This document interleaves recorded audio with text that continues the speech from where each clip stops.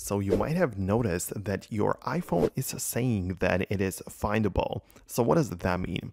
Well, essentially, if you just notice that kind of message on the black screen, well, the findable message appears when the iPhone is powered off, but can still be located through Find My.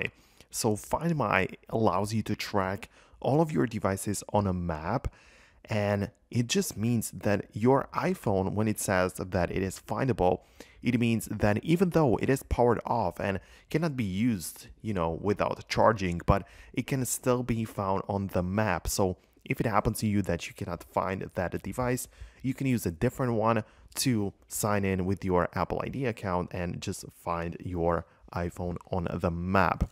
Right, so as I say, this feature allows the iPhone to remain discoverable for a period after shutdown.